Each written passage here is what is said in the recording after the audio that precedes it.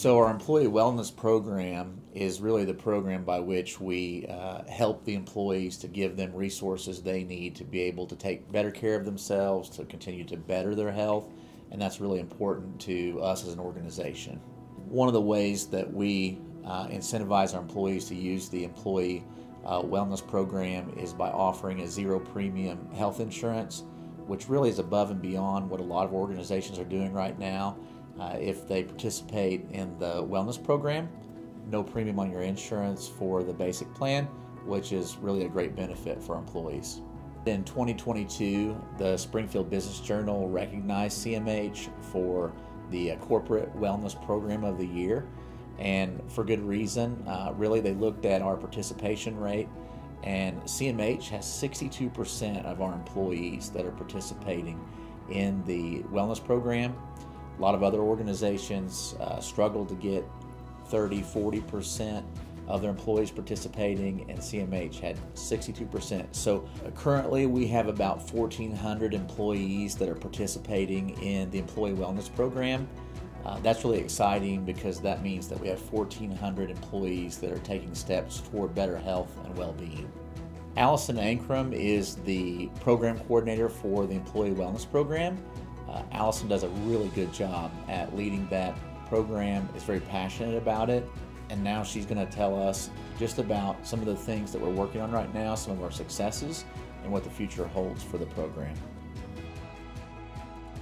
The CMH Wellness Program is fully funded by CMH and utilizes ManageWell, a personal health management portal at no cost to the employees. So the goal of the Employee Wellness Program is to create a culture of wellness by providing resources to help employees achieve optimal health and well-being.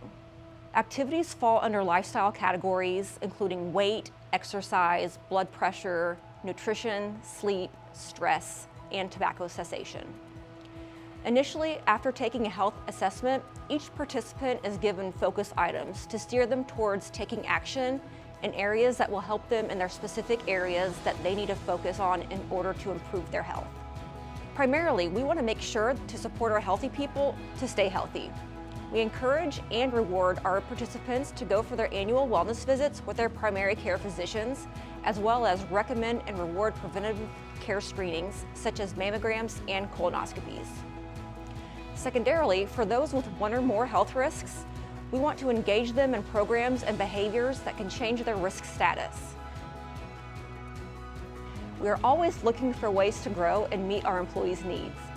Based on our most recent needs assessment, it is apparent that personalized feedback and coaching is something that our employees want, so we are building on that. We are currently doing a trial of nutrition coaching and are super excited to be working with our wonderful dietitians to get this going. Access to fitness centers and financial education and tools is something else we are looking at expanding outside of what we are currently offering. But I think the takeaway is that it's just such a wonderful time to be at CMH, where our leadership is committed to supporting the well-being of our workforce that allows us to not only take care of ourselves, but also to be able to serve our patients and our community to the fullest. Thank you, Alyson, for your leadership with the program.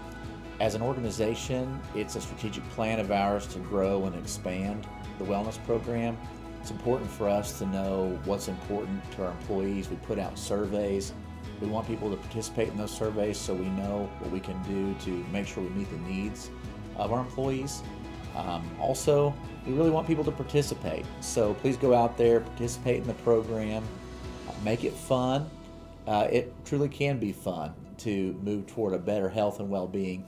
So we're just excited we have so many participating, and we'd like to see everyone participating in the program.